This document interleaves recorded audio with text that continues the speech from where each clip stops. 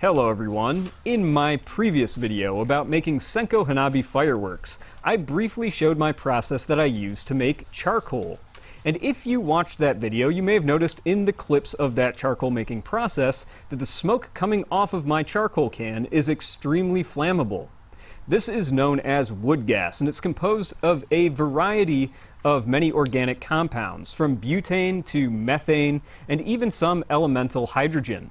This is of course extremely flammable, and so it can be used to fuel many sorts of different things, even engines. In this video, I will be showing a simple process to make wood gas. And then later in the video, I might show an experimental method I've been thinking about to collect this wood gas so it can be put to good use. Wood gas is produced when any organic material, not necessarily just wood, is heated, but not allowed enough oxygen to catch on fire.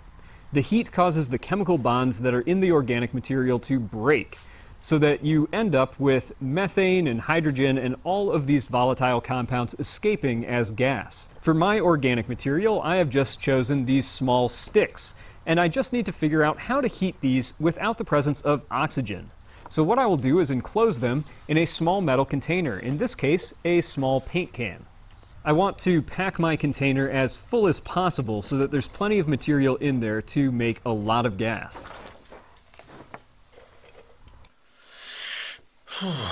Well, I like we said about when the wood burns, it's producing butane, methane, and there's even some elemental hydrogen in there right, as well. okay. And I'm thinking to myself, hold on, but isn't that what man makes? Aren't those gases or those substances what man makes from processing that smoke? Or the fumes. The fumes from the partial burning of the wood. Yeah. Yeah, sure. But a lot of people would. Well, he said methane's got hydrogen in it anyway. Well, methane, natural gas, it's all the same stuff. And what's surprising is that he's saying in so many words that hydrogen comes from the wood material and not any water. Oh, yeah. You can be very intelligent and very good at what you do, and you can still be stupid.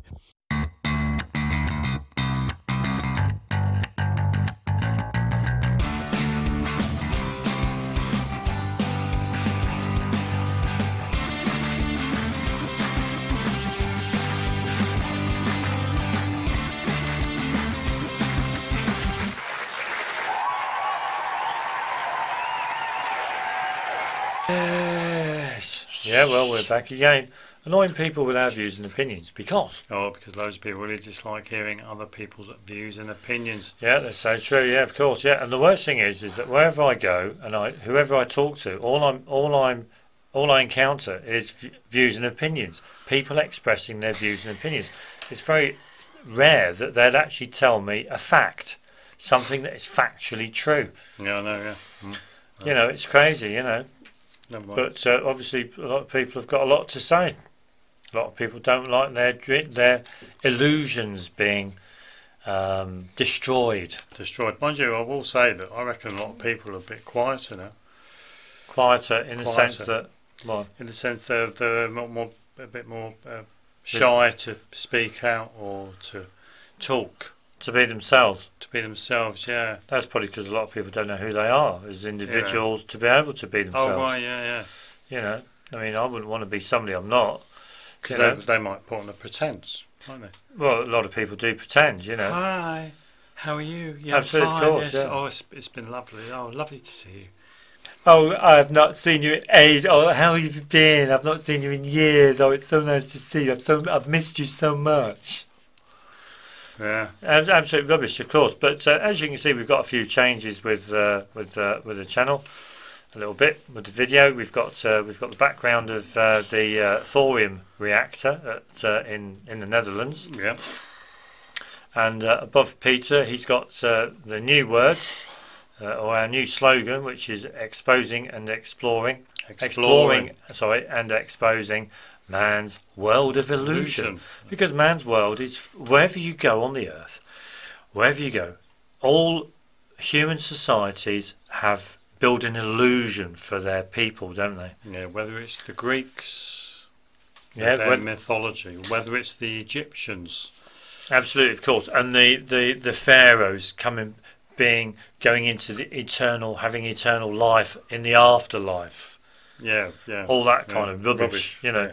And even now, to this very day, when we've got science in modern society telling people that water's H2O, The Earth's a spinning the ball. Earth's a spinning ball, and there's oxygen in the air.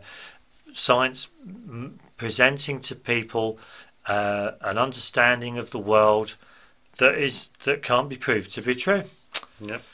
Just like the ancient Greeks with their mythological creatures couldn't be proved to be true, but they still Believed in them. They still believed in them, and even the ancient tribes as well. I'm sure there's an Indian tribe out there in America or in Africa, a tribe in Africa who have beliefs about some kind of, I don't know, demon or some kind of god or some kind of whatever. that cannot be proved to be true. None of it. No. You know, but all they do is create an illusion for people In their minds. in the minds. Absolutely, of course. It's all about mind control. Yeah. It's all about mind, and people battle, basically. We've got spiritual warfare. People are battling for people's minds to win people over, To prevent them from being an animal. to prevent them from being real, you know, and experiencing real life. Of course. But how are you, Peter? Are you well? Are you well, or are you well? Yeah, I'm very well, and we both hope you are all well too. Absolutely, of course. So what have we got on for everyone's displeasure for tonight? Well, for everyone's displeasure, we're going to revisit day pigeon in darkness Okay, with his wood gas, because hydrogen's with putting forward the view that hydrogen comes from wood, The material, not water. not any water, because a lot of people seem to think you wood. can split water and produce hydrogen and oxygen because the hydrogen comes from the water. Yeah. Whereas, No. Whereas we've got the information tonight which supports the idea that hydrogen comes from the actual fibre, the actual stuff of wood. Yeah. We're going to look at James O'Brien, who's a talk show presenter on LBC Radio. Absolutely, of course. Because he thinks that Galileo demonstrated that the Earth revolved around the sun. Heliocentrism. Yes, all those years ago.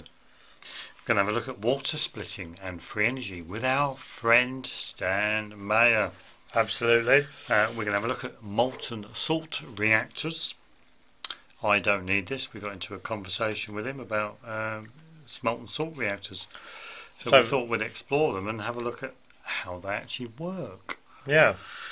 And we're gonna you've found some information about a book written by a carpenter guy. William Carpenter.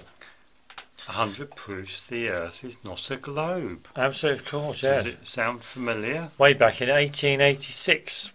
Yeah, but does it sound anything familiar with something that's been produced recently? Oh, possibly, of course, yes. Eric Dubay, perhaps? Perhaps. Oh, it's a little bit, isn't it? Of course. There we go. But that's what we're going to do. And yeah, obviously hydrogen, I've got to add this, but hydrogen obviously can come from other sources, not just wood. Absolutely, yes. You know, I've just got to clear that out. I don't want people thinking that I only think that hydrogen just comes from wood. Yeah, but we're just putting it within the context of this video. Of course, we're saying that it comes from wood. Yes. As the light pigeon in darkness. Absolutely, of course, highlights. yeah. Of course, yeah. But first off, to get us started, just got to have a reminder that for anyone out there who thinks our views are incorrect or zany or insane or wrong or just whatever, feel free to come on to Zoom, or if you fancy it, come on to Discord with us and show us the proof that demonstrates that we're actually wrong. Yeah, we'll have a look at it, and if we think that we can't argue with you, you are right, we'll take down any related video. Yeah, I could do a Nigel Farage, couldn't I? And say to that French MP, prove it, prove it, prove it. Oh, wasn't that when he was talking about the some article that was in the United Nations about asylum seekers? Oh, the UN Geneva Convention, 1951. And there was nothing in the Geneva Convention that Nigel Farage was actually saying that an asylum seeker has to declare asylum, seek asylum, declare asylum in the nearest country, in the next country they actually arrive at. Absolutely, of course. Whereas that's not right. Whereas, unfortunately, that's not the case. Unfortunately, for a lot of Brexiters, people can actually travel to where they want to go. Yeah, because people want to come to the UK and seek asylum in the UK, they're well within their right to do that, and the French authorities can't stop them. And hold them up if you want to go, Calais or wherever it was. You go. That's where you want to go. Absolutely, of course. There's always been freedom of movement. Human beings have always migrated throughout all of his history. So, stopping it now, I don't think that's any possible. I don't think it's possible, really. Anyway, but if you think any of our views are wrong, please show us some proof on Discord or on Zoom, and we'll quite happily take down any videos, and we'll even apologise to anyone, to all our viewers, and say we got it wrong. Yeah, somebody's shown us some proof that we're wrong. Yeah, although we won't kiss your feet. Absolutely, of course. But so that's there for you guys out there, and that's that. What next then, Peter? Well, what's next is whatever's next on the... Well, let's have a look at James O'Brien. James O'Brien, yeah. James O'Brien, yeah. Now, we listened to this James O'Brien clip from his show on LBC. Because he was posing the question to his viewers, and that is, should we be talking about what people were saying at the Freedom March at the weekend? At the weekend, yeah, of course. Now, we did leave a comment, obviously, and here we go. And 108, James talks about Galileo being persecuted for demonstrating heliocentrism, and the Earth revolves around the Sun. Okay, let's have a little listen to this. Okay, so are we ready? Have a little listen to this. Oddly, with people like Galileo, it was also heresy, to go against the scientific status quo of the time, in his case, with heliocentrism and demonstrating after Copernicus that the Earth revolves around the Sun, not the other way around, of course, brought religion into question. It brought in the notion of creation. Right, okay. Clearly, James O'Brien states categorically that Galileo demonstrated heliocentrism. Yeah. Okay. Now, we wrote, of course. I've researched a lot of info regarding the globe Earth, and have reached the conclusion that there is no proof the Earth is a globe. So how Galileo actually demonstrated heliocentrism is beyond me. How could he have done it? Way back in the 16th century, was it not? Yeah, or something like that. 1500s or another person who thinks something is true, but that something cannot be proved to be true. This is James O'Brien, of course. Life's filled with these types of people. And we got 5 replies on that one. Just got Mick Redding, rabbit meat hole. He's put. No, rabbit meat hole. Rabbit meat hole. Yeah, the rabbit goes down the rabbit hole. Yes, Mick, there is a rabbit hole that people can go down. Unfortunately, the rabbit hole exists because society is filled with rubbish. It's filled with a lot of bullshit. Well, it's all an illusion, which is the pretense, which is the portrayal of something that's an understanding, a perception, reality, that sits on top of the real world, of the real existence. The real existence of people, of life. By the way, it's laughable. Most people do not trust politicians, but are willing to trust other people in society, like doctors, healthcare workers and teachers. Brian Cox. In my book, I don't trust anyone who represents society. The amount of mistrust in society is phenomenal. Of course. I wholly do not trust. Well, it reminds me of Dell when he did that video when he was outside Celtic Football Club. And he was asking all these Scottish supporters, he was asking, do you trust the government? A lot of them said, no, don't trust the government. No, don't trust the government. Yeah. Well, Do you think the Earth is a globe? yeah, Oh yeah. yeah. It's amazing.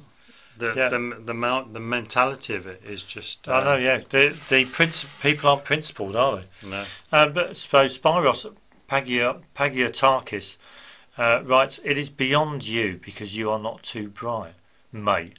Life's filled with your type of people. Hence the sorry state of our society." Right. Okay. Right, okay, so you've got no proof the Earth's a globe either, but you can divide people. Well done for expressing irrationality. Remember, James states very clearly that Galileo demonstrated the Earth to be travelling around the Sun, and yet how could Galileo have done so when there is no proof of such a thing even today in 2021? In my opinion, James forgot to mention to listeners that Galileo only demonstrated the idea of heliocentrism. Yeah. It's amusing. People actually think heliocentrism is true. Yeah, just like when they went to Salton Sea, and there was the guy Sargent, and there was some other guy who was trying to promote the Earth being a globe, and they watched the boat go out into the sea beyond the horizon, and then the guy said, "See, this supports the idea that the Earth is a globe." Absolutely, it's only an idea. The globe Earth, the globe model, is only an idea. And that really, when you think about it, that is the correct way to describe it. Absolutely, it's just an idea. That's all. It's the boat going over the horizon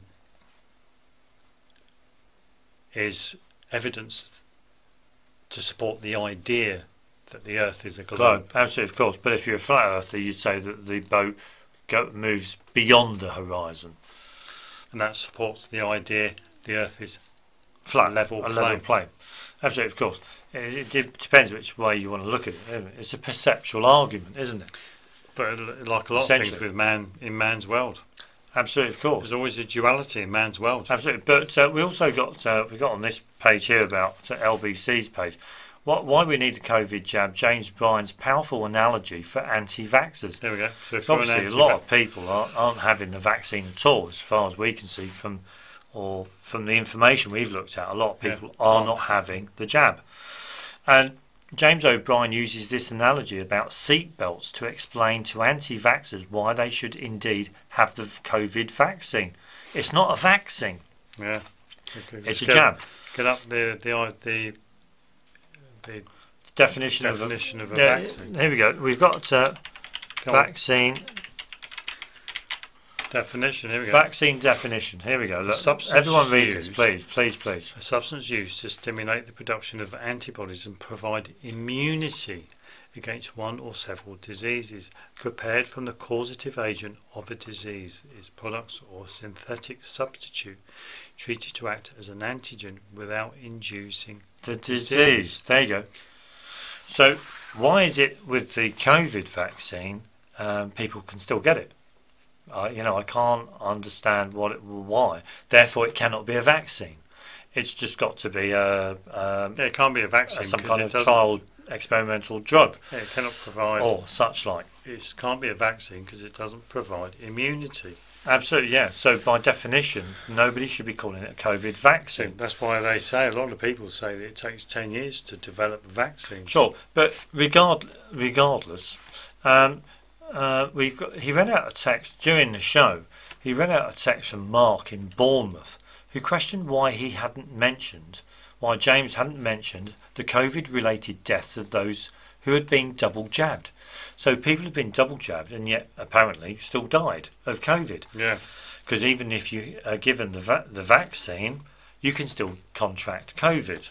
But I thought it was a vaccine, so you should be immune from it. But it's not a vaccine. But anyway, James responded, the massive majority of people killed in road traffic accidents in this country are wearing seatbelts, Mark.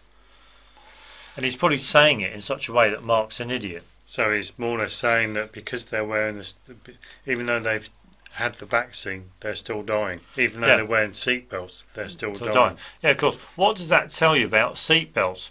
Does it tell you that they are pointless? No, it tells you that the massive majority of people on the roads in this country. Yeah, it does. But it does. It does tell you that they are pointless. Well, no, because. Oh right, yeah. I suppose it does tell you that they are pointless. Oh, right, I suppose in certain respects. Because Yeah. people are still being killed in road traffic accidents wearing seatbelts. Oh, right, yeah. So they really. So what difference does it make? Oh, but he didn't mention the airbags. He didn't mention the airbags as well, because you've got seatbelts plus airbags. Oh, right, yeah. So you've got double kind of protection against road traffic accidents, haven't you? RTAs. But anyway, no, it tells you that the massive majority of people on the roads in this country wear seatbelts. People wearing seatbelts get involved in car accidents and they get killed even though they are wearing seatbelts. Literally nobody, Mark, except you thinks that proves that wearing seatbelts are pointless. So in other words, he's justifying wearing seatbelts even though people die. So you can still have the vaccine and you can still die. Allegedly. He likened it to the vaccine. But you see, the thing is, how can he liken it to the vaccine? Mm. The vaccine is something that is administered by a health professional. It's got nothing to do with the vehicle. I mean, it's not even made by Volvo. Yeah, I know, yeah. You know, none of the vaccines are made by any car manufacturer at all. Well, maybe you need the vaccine when you take your driving test. Absolutely, of course. So, yeah, it's just like Mark's furious certainty. Yeah, absolutely, of course. But the point is, I can't understand the logic. If I was being interviewed by James O'Brien, I'd be saying to him, I can't understand your logic, James. No, yeah. You know. Mainly because seatbelts. Mainly because if you have an accident in a car, Yeah, but it all depends. usually caused by somebody else. And it all depends on a lot of other factors, like how fast you're travelling, The weather. the weather. You know, you've got whether you've got an airbag fitted in your vehicle, Yeah. and lots of other factors. Whereas the COVID jab is, how many factors have you got? You're either giving it and you get it, or you're giving it and you get it, Or you don't get it. or you don't get it. There aren't many factors involved, Yeah, no, you yeah. know. So I can't see how that analogy is pretty pointless anyway. Yeah. But there's an awful lot of people in society trying to persuade people to get the jab. And you could actually argue that people wouldn't need to wear seatbelts if people drove Safely. according to the highway code. And drove safely, And maintain their vehicles. properly. Absolutely, you wouldn't need to wear a You wouldn't need seatbelt. to wear seatbelts. Because absolutely, of course, and also if they even lessen the if they reduce the speed limit as well, Yeah. and reduce the numbers of cars on the road, Yeah. and also ensured that when people drive, they weren't stressed. Yeah. They weren't stressed out, and they weren't in that rush to get to work, or in that rush to do this or to do that, Yeah. or got things on their mind while they're driving. They weren't looking at their phone Yeah. while they're driving. You know, Yeah. You Yeah, wouldn't, you know- you wouldn't have all these accidents. you wouldn't have all these accidents. So, in other words, what we're saying is that a lot of accidents are simply caused by human stupidity, Yeah. Yeah, basically. by human error, Yeah. by human neglect. Humans. Human cause nature. Human nature. Yeah. You change human nature, you'll get rid of all of the problems. You know, get rid of the problems, get rid of the causes, And the and the effects. effects will go. Absolutely. You know, So you could actually argue that you don't need. you don't need to wear seatbelts at all. Absolutely. So But get rid of people and the way they behave and their bad behaviours, Traits. and you won't get COVID. You don't need the Absolutely. vaccine. Absolutely, yeah. Absolutely, Yeah. of course. There you go. Look at that. Superb. Absolutely, yeah. Anyway, so that's that one. But it's a very good thing about the vaccine. You know, can't be a vaccine, can it? Anyway, So anyway, so it's I would quite agree interesting. with some things that the former nurse, some things she was saying. I would agree were a bit kind of extreme. Extreme, yeah, maybe, but yeah, sure. But it's nice. It was nice for James O'Brien to talk on the radio, and hear his listeners, the majority of them, all coming talking in, saying how disgusting they were about the things that were being said by these speakers at Yeah, sure. at the march. Because it was a biased show, wasn't it? Oh, his was, yeah. He should have got. He should have got a few people on the show who didn't want the vaccine. And what was interesting was that he had a caller from someone who was going through a situation where members of his own family were Conflict. loggerheads, because he didn't like the way that his members of family were actually breaking up and arguing. Yeah, arguing over the COVID and the vaccination. And lots of other things. Yeah. Because we met someone a couple of weeks ago who was, we know from the Chester Flat Earth group, whose mother works at the hospital. Yeah. And she was saying that they were getting more people coming in as a result of having the jab. Yeah, with symptoms. with symptoms, problems, health problems because of the jab. Whether that's true or not, I mean, I don't know. But that's what we were told. So Yeah. But you've only got to look at thalidomide. Do you know what I mean? Well, absolutely, of course, yeah, sure. But yes, it's worrying, isn't it? Of course, yeah. Yeah, because if you're pregnant, you're exempt from it, aren't you? What, the COVID vaccine? Yeah. Really? I'm sure you are. Yeah. Oh, right, yeah. Because they don't want thalidomide affecting the children. Repetition. Yeah. Absolutely, of course, yeah, that's nasty, isn't it? Yeah. Okay. Anyway, we'll best say goodbye to James. See you later, James. Bye. Now, let's do some water splitting. Now, lots of people are probably aware of our views and opinions on water, and that is you can't split water. Water's could be described as an element unto itself. It's something that you cannot destroy, you cannot create. It can just change from one form to another, like ice to liquid to gas, and even steam, and so on and so forth, and back again. But a lot of people seem to they've got this crazy idea that you can actually split water into hydrogen and oxygen. And this is water splitting details, and it's a little... It's Dave Lawton's replication of Stan Mayer's. Who is it? Patrick Kelly. Fuel. Sorry, uploaded by Patrick Kelly. It's I think it's Dave Lawton's replication of Stan Mayer's water fuel cell. Absolutely. Some decades ago, the English Channel 4 TV station broadcast a documentary programme entitled It Runs on Water. Wow. The programme was not particularly informative and had no information on how to research further into the subject. But through that programme, I became aware that there was such a thing as free energy. Wow! Free energy. Free. Well, there's people out there. Very loopy. The most interesting section of the documentary was an introduction to the work of Stan Mayer of America. Stan gave a brief demonstration of his water fuel cell, which is a device for converting, here we go, water into gas. Not actually by electrolysis, but instead a process called water splitting, which uses very little electrical current and does not generate heat in the process. Stan's cell looks a bit like that. Okay. Now, I mean, at the end of the day, when you think about it logically, they're telling you, like so many people do, that you can split water, hydrogen, oxygen, and voila, But in our view, it's a total load of rubbish. The hydrogen and the oxygen, in many of these cases, come from the electrodes. Decomposition of the electrodes. And if you add an electrolyte, then it's more than likely the electrolyte can break down as well to produce those gases. Yeah, because the electrolyte would speed up the rate of decomposition. Absolutely, of course. But he uses tap water in this, and I think what we should do is go on to here. I mean, you can see. I think there is the photo in the photograph. You can see when powered through Stan, you can see the bubbles produced. So, in other words, what Stan Meyer did was that he produced a bit of kit that would produce a lot of hydrogen and oxygen, basically, through its design, because he used tubular cathodes and anodes, which had a lot greater surface area, which would produce a lot of gas. And then Dave Lawton, who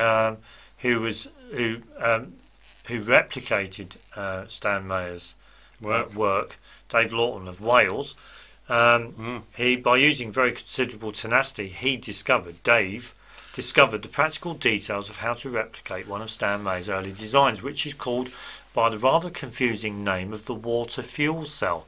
Water's not a fuel. Check it up on Wikipedia. It will tell you, water is not a fuel.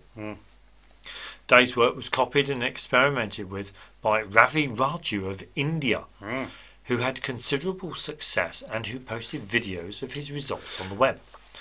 Dave Lawton there. There's a photo of it. The video of Dave Lawton's replication of Stanley Mayer's demonstration electrolyzer, which can be seen at http://www.freeenergyinfo.com. That's caused several people to ask for more details. Absolutely, of course. But in you know, it's another example where we're seeing only the idea that water can be split into hydrogen and oxygen, even though in the real world you can't do it. In one of these apparatus that Stanley Mayer has created, you know, you can't do it. No. You just can't do it. What you're doing, in our opinion, of course, all you're doing is you're decomposing the anode cathode. Yeah, basically. That's all you do. The metal plates, because metal they're plates. of the same material. Absolutely, of course. And in this one he used water from the tap, and everyone should know water from the tap in many countries contains a lot of chemicals and a lot of additives, and they would speed up the rate of decomposition of the metal. And you may even find that those impurities in the water will decompose as well. Yeah. As a result. So when you think about it, what we're saying rubbish. Use is that, what we're saying is that this little gadget here is just a load of rubbish. Water splitting my backside. Well, yeah. Absolutely, of course. So you know, that's that. You know, you know, if anyone thinks Stanley Mayer was some kind of genius and whoa, you know, no way. I reckon he did a runner. He didn't die mysteriously. No, I don't think he died I mysteriously reckon he at did a all. runner. Oh, I reckon he stopped being in the public eye. Yeah, he could have been. Because I mean, who would care if he? Yeah. Nobody would go after him to find out what happened to him, would they? Yeah. Nobody would even care, really, would they? Yeah, but the comments are turned off to this video. Yeah, the comments turned off on this video, so we can't. You know, we couldn't leave a comment. Neither can you either. Uh-huh. Oh well, never mind. So that's that one. And so moving on to this one, as we got it up. Following on from James O'Brien. Following on from James O'Brien, I got talking to somebody and they gave me a link to this page here, a website, all about 100 proofs that the Earth is a globe. Okay, and from that site, we'll come back to this website, but we got onto this one here, 100 proofs that the Earth is not a globe. It's not a globe.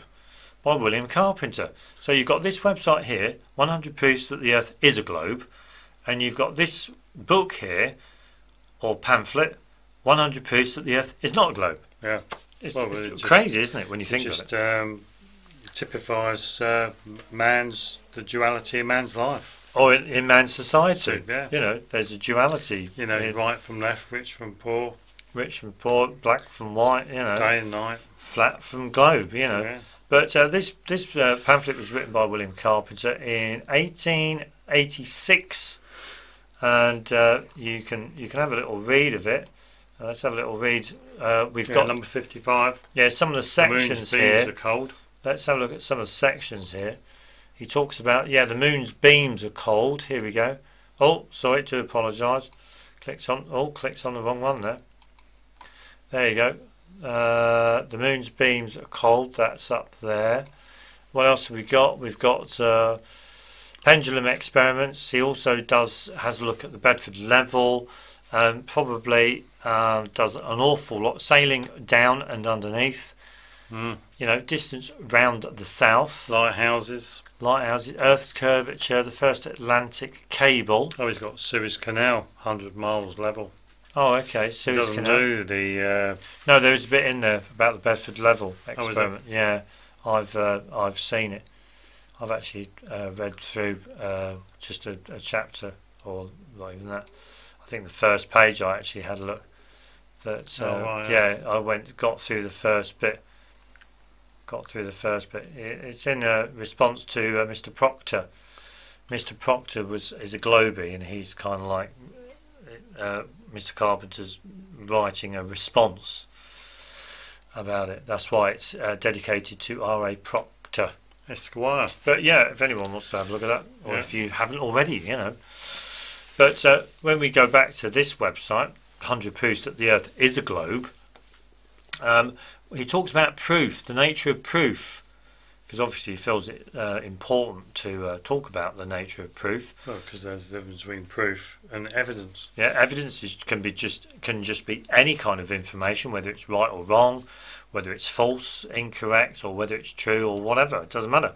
That's evidence.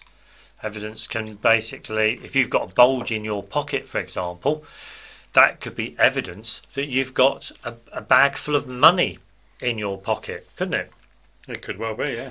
Well, that's evidence. That's a good example of evidence. But that doesn't mean that you've got a bag full of money in your pocket. No. You might have an orange in your pocket. You may well do, yeah. You know, or a tangerine. This is the whole point, and that's why if you were to take out, or we were to look inside your pocket, we would have the proof. We would be able to take out and see what's there. But we go through all of this, and at the end of it, he says, if the globe model passes all of the tests, then we can conclude that it is a good and useful model of reality. It might still not be the truth. He goes on. That's no good then, is it? Even I think, well, what's the point of doing it if it's still not the truth then? You know, You know, if any future observation or experiment contradicts the globe model, then as scientists we must either reject that model, revise it, or come up with a better model. This is the way the scientific method works. No, that's the way people work. Yeah. You know, ideally that's what they should be doing, but they don't do that, do they? Yeah, no, it doesn't prove things by establishing them as true. It proves them by testing them. That's what we're doing on the site. But how can they prove that the Earth is a globe? Absolutely, yeah. They can't prove the Earth is a globe. Nobody can prove the shape of the Earth. Nobody can do it. The only way you can do it is by going in a little spaceship, going in a rocket, and to going up there and going out into space. What mainstream puts across is up there, going out into space and having a look. And have a look, absolutely, Have a of look course. for yourself. Absolutely, of course. But there you go. I can't Seeing see. is knowing. Absolutely, of course. But there you go, yeah. So anyway, but interesting stuff from that, and very good stuff from that, I suppose, you know, because it's all rubbish. Rubbish. It's all absolute rubbish. The worst thing is that he's done a whole website, basically, on rubbish. On rubbish, yeah. He's done 100 kind of like bits of information. No, he's probably got those 100 proofs that the Earth is not a globe. He's got those 100. And then he's written his own to say counter arguments. Counter arguments, yeah. Yeah, that's all he's done. Yeah, because it makes it easy. Anyway, but there we go. Anyway, molten salt reactor. Here we go. Molten salt reactor fundamentals. Now, we got talking to somebody. I don't need this. I don't need this, of course. About molten salt reactors, and we were saying that somebody said that we were in conversation with somebody else, and they said that a molten salt reactor doesn't use fuel rods. Oh yeah, it was the comment we highlighted on our last video. Yeah, of course. So I don't need this. I disagreed with that. But then after a bit of research, he came back and he said, "Okay, I got it wrong. Yeah, you are right. Yeah, they don't use fuel rods." So we're going to play this bit here. Okay, so have a little listen, and then what we'll do is we'll basically we'll come back to our point about nuclear reactors, won't we? Well, have a listen to this and see whether you can understand how a molten salt reactor works. Actually works. Okay, you're right. You ready for this? Listen. Molten salt reactors differ from most nuclear power plants in operation today, such as light water reactors. To understand how, let's review the basics. Nuclear power plants generate electricity through a fissile chain reaction. Fissionable isotopes like uranium-235, 233, or plutonium-239 absorb a neutron and then fission, that is, split apart into fission products. In that process, they generate heat. As well, they eject more neutrons to continue the chain reaction.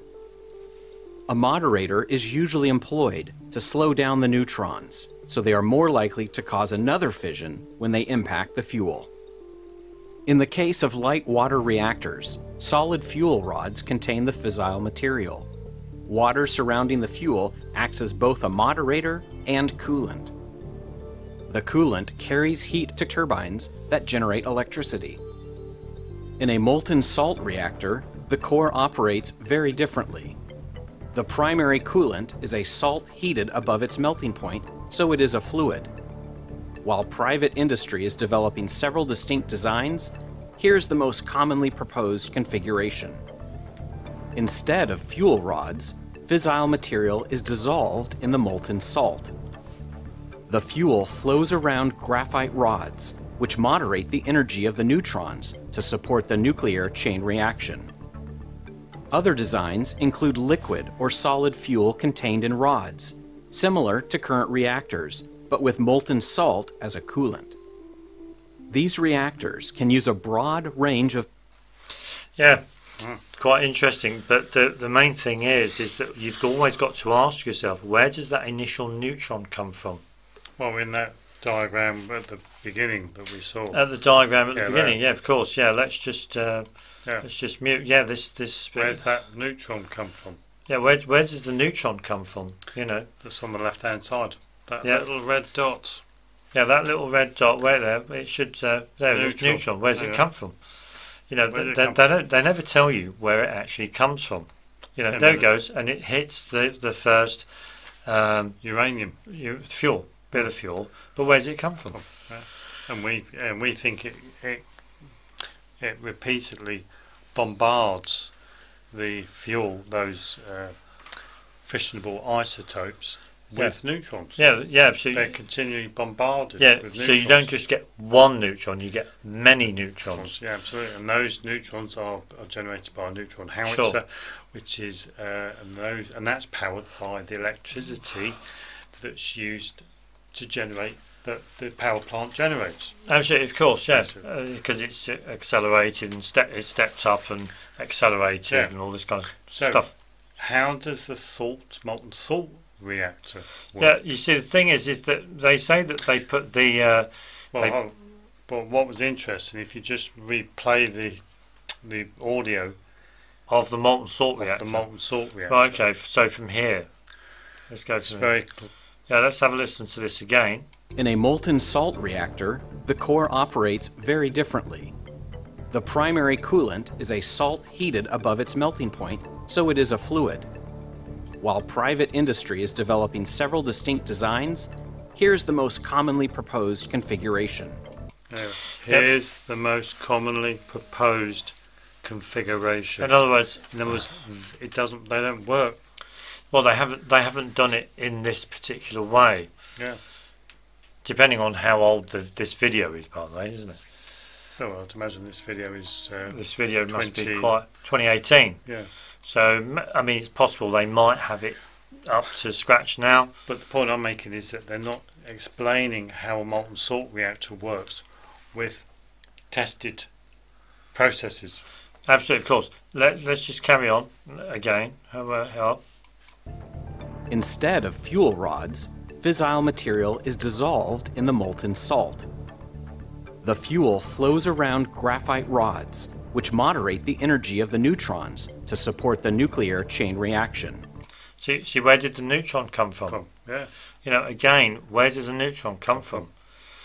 You know, we've got to remember that you know, in this setup, they're using graphite rods. Graphite conducts electricity. Yeah. Okay. Graphite can withstand high temperatures. And if you're using molten salt, you don't have to reach very high temperatures, do you? Not high temperatures like 1500 degrees centigrade. It depends what salt you use, really. Sure, but the salt they would probably use, I'm sure, would be sodium. They used Oak Ridge. They use sodium. Yeah.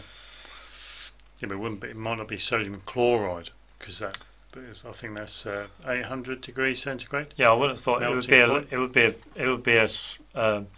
could be sodium salt hydroxide that has a low melting point. Then you wouldn't need a lot of heat. Yeah, sodium hydroxide, which would make sense. Yeah, in other words, you can conserve energy if you have a lower lower temperature. But again, working temperature. But again, there's got to be a neutron howitzer. Absolutely, bombard something with neutrons. Yeah, so it's our view that basically they mix into the salt. They mix their uranium source. Uranium, and it could well be that the graphite rods actually are wired up or connected up to where the neutron source. Could well be, yeah. And they basically fire the neutrons at these graphite rods. And what's important to remember, and that is because there's no water involved, the graphite rods are less likely to decompose as much. Yeah, absolutely, of course, yeah. Because there's no water present, the graphite rods can withstand the environment. Can last longer. Can last longer, yeah. Yeah, they won't decompose. I mean, it does make kind of sense, yeah. Doesn't it? If anybody knows how a molten salt reactor works, please let us know. Yeah, please let us know, because I mean, anything's got to be better than the information here. Again, we've got to ask. Because when you think about it, these diagrams are pretty crap, aren't they? They're pretty rubbish, yeah. Because they're not telling you anything. Yeah, where does this neutron come from? It's got to come from somewhere. It can't just it's got to come from somewhere. Something's got to start the reaction off. Kind of. So that's food for thought for all you guys out there. And we're on the last one, aren't we now? Yeah, last one. So we can go. Hydrogen comes from these, not water. Now we're only doing this in the context of our video, because hydrogen, you can get a source of hydrogen from metals, from urea, from lots and lots and lots of different sources. Plastics, that's a good one. I like that one. You can get it from shale, coal. You can get it from graphite as well. Yeah, get it from graphite. You can get hydrogen from many sources. But in this particular video, we're only going to concentrate on wood. Absolutely, of course. Because it ties in with the video we showed to everyone at the beginning. In relevance to the wood gas. Yes. The video. So we've got NighHawk in pigeon, daytime, nighttime, Dayhawk, day pigeon in darkness, of course. And how to make wood gas biofuel. Okay. And let's just cut out the sound. Now, it's quite interesting that one of the things I did find interesting, and that is when he starts to light the actual gas, he's always got to keep the flame of the lighter close to the wood gas, because if he took it away, it would go out.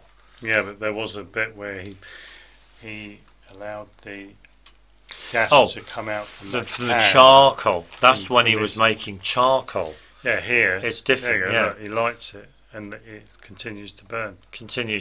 Yeah, I'm aware of that, of course. So there must be something different going on. Absolutely, because when it's under pressure, because the gas was under pressure. Yeah, well, the heat was on the outside. The gas was under pressure when he collected it in the tank. Oh right, yeah.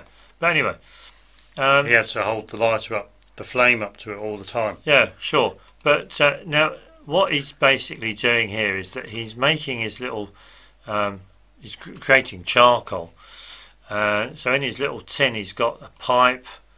Okay, pipe coming out where the gas is going to come out of, the wood gas, and in the bigger container, he's going to stack loads of bits of combustible material, other bits of wood that he's going to light. Yeah. So he's essentially making charcoal and collecting the gas. Now the thing is that I know there's water contained in gas. Okay, I'm aware of that. But the thing is that he's able to make a flammable substance there. Okay, coming off from the partial combustion or thermal decomposition of the wood. Some people would say that that's carbon monoxide. Oh, he's got it there. He's kept it going there. Some people would say it's carbon monoxide. Some people would. He's often said, what did he say? Butane, methane, and elemental hydrogen in all of this. But the thing is, it's got a yellow flame there. It's got a yellow flame. It's pretty all right, isn't it? But the thing is that it's not splitting water. Well, it's not. Can't be, can it? Can't be splitting water. He's not using water. See, a lot of people think he's not using water, because in our last video, when we were looking at the definition of hydrogen, we were actually putting forward that hydrogen is called hydrogen in our view because you need water in order to produce it. Need Not what? that the hydrogen comes from the water, but you just need the water to decompose, say, the metal in order to release the hydrogen. Yeah, sure. And when you think about it, that view still holds true, even though NighHawk in Pigeon Light has managed to produce his wood gas, because the wood gas isn't essentially hydrogen as such, because there's a lot of impurities present as well. So he's not producing hydrogen as such. Not hydrogen in its purest form. Absolutely. In order to produce hydrogen in its purest form, you have to use water. You have to refine it. You have to refine it, which means you need water. Yeah, and you have this to is the refine point. it. You have to clean it Sure. using water. Yeah. So the point is, what we're trying to say is that I'm sure you've probably gathered already, and that is the hydrogen really comes from the wood material and not water that's used to clean this wood gas to produce the hydrogen. Yeah, that's the point we're trying to make.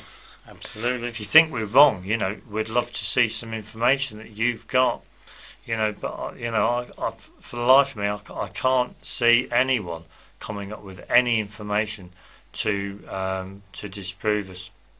Yeah, and another thing that's interesting, and that is with this, is that, like I mentioned before, and that is the flame is yellow. Now, in the video where he was making that other gas, that had a yellow flame. Oh, was it carbon monoxide?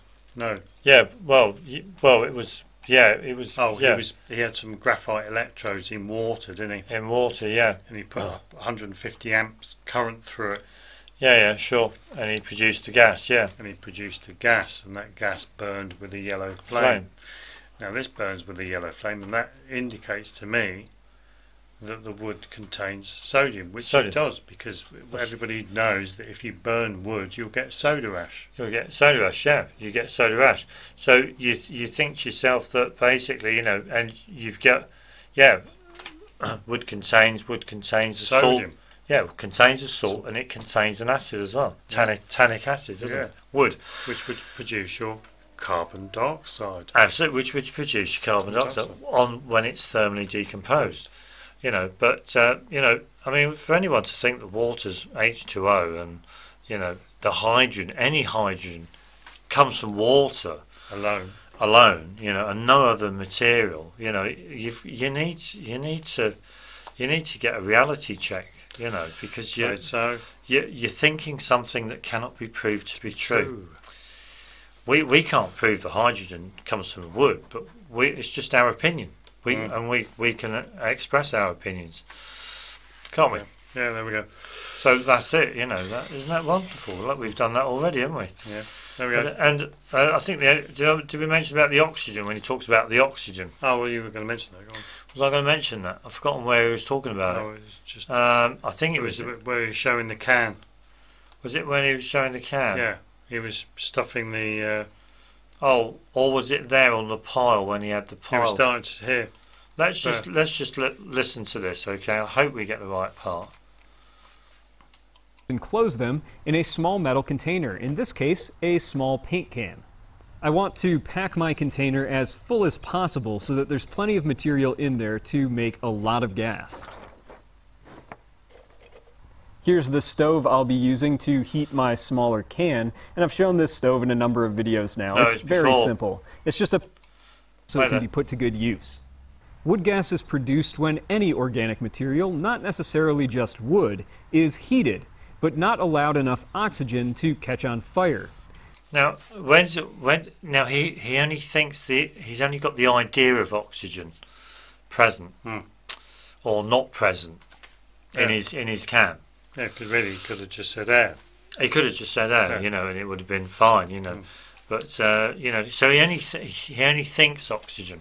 Yeah, because he can't prove there's oxygen in He can't prove that once he packs all of his wood bits in the can, there's no oxygen in that can. Yeah. Or there's very little of it. He can't prove that to be the case at all. Never mind.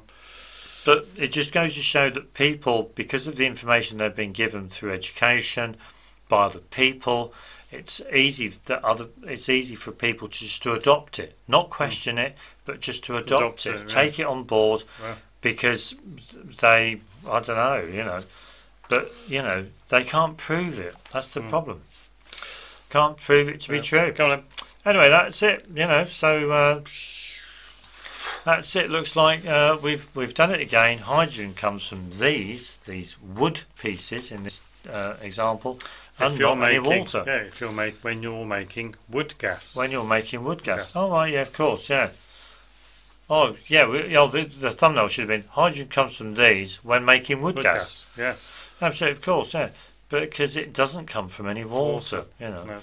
So you guys will have to get it out of your head that hydrogen comes from water. Of course. So there you have it. So they have it. So wonderful stuff. Yeah. And hope everyone liked the thorium reactor behind us, which is pretty good. And no, we're not going to have good-looking girls on the back there. Yeah, absolutely, of course. Or sunny beaches in Bahamas or whatever at the back of there. Absolutely, of course. But thanks ever so much. And always remember till next time, if something doesn't make sense, like Galileo demonstrating heliocentrism way back in 1500 and whatever, 1600 or 1400 or whatever. Yeah, absolutely, of course, yes. Or even thinking that hydrogen comes from water because you can split it into hydrogen and oxygen. Oh, wow. And to think that Stan Mayer wasn't decomposing his stainless steel. Absolutely, of course, metal plates. Or even thinking that a vaccine is something that you can have and you can still get the disease afterwards. Yeah. Yeah, of course, yeah. Absolutely, of course. Or even thinking that the Earth's a spinning ball. Absolutely, of course. It's all nonsense, isn't it? Absolutely. So thanks ever so much, and we'll see you next time. Bye. Yeah. Ta-da. The Earth isn't round, it's flat. How do you know? I've observed it in all my travels over Europe. It's flat. Everywhere it's flat.